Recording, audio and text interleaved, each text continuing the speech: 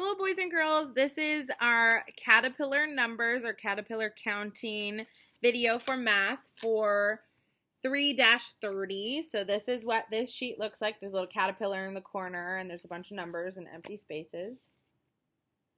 So how this one is going to work is we have been working on our numbers 1 through 100.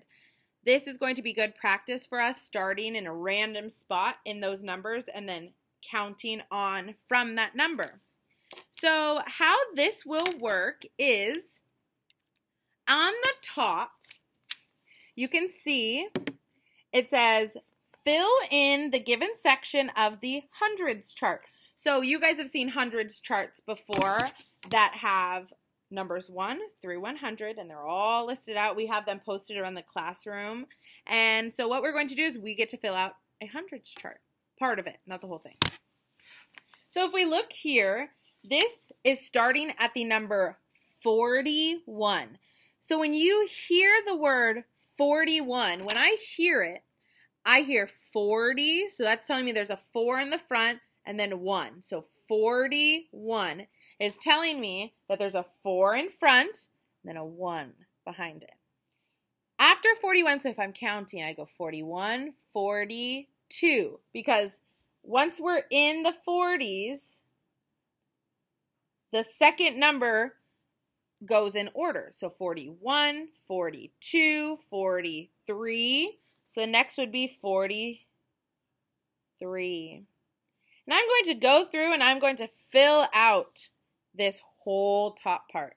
So after 43, 44, 45,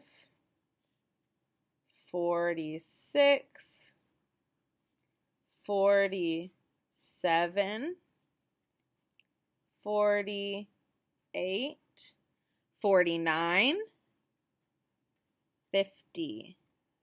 Then I'm going to come down to the next row over here. I'm going to start the next one. So after 50 is 51.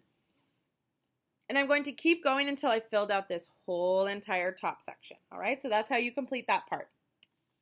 The second part down here, you can use this top part to help you once it's all completed, but it's going to start you at another random number and you have to fill in the rest. So this one's starting at 45. So when I hear it, I hear 45. So I can hear that it's 4 and then a 5. After 45 is the number 40. So I know it starts with a 4. 46. So I hear 40 and then 6. Then I'm going to just keep going. 47, 48, 49, 50.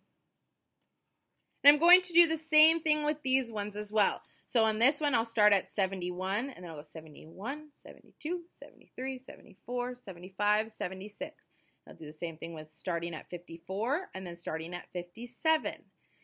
So once you've completed this top part, you may move to the next part. And then once this part is complete, this second half will be easier to fill out because if you need some help, you can look at the chart above and see what you filled out. Make sure that you have your parents take a picture of this and send it to me in an email so that I know that you did it. All right, have fun.